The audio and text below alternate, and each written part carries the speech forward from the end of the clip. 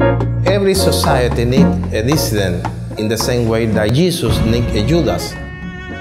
If no Judas, no sacrifice. An artist should be trained to be a free thinker. We are here to question power.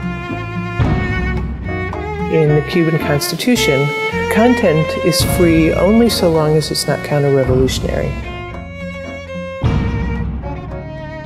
I think life in Cuba is defined by fear.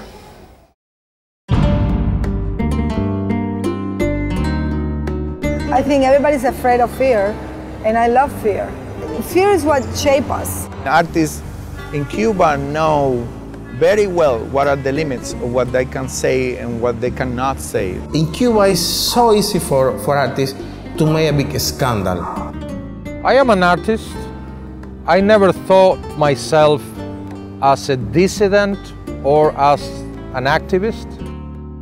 As soon as you become an activist, you are accused of opposing the government, which is very close to treason.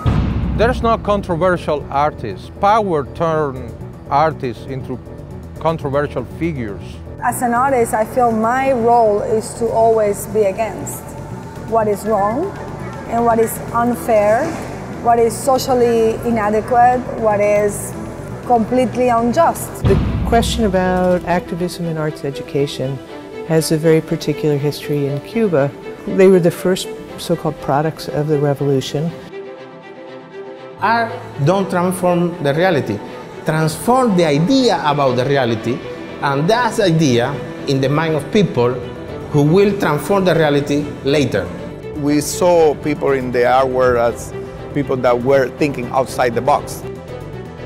I think the figure of the dissident has been demonized because it is the most confrontational a citizen can be with their own government. When you cross the line and you make this kind of critique and you open the frame of the possibility to make art, the government has fear with that. The only luxury that a contemporary artist cannot have is to be naive.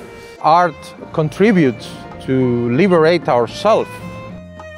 Can art change the world? Not on its own. Can art change people? Yes. I have seen art as a tool to change the world.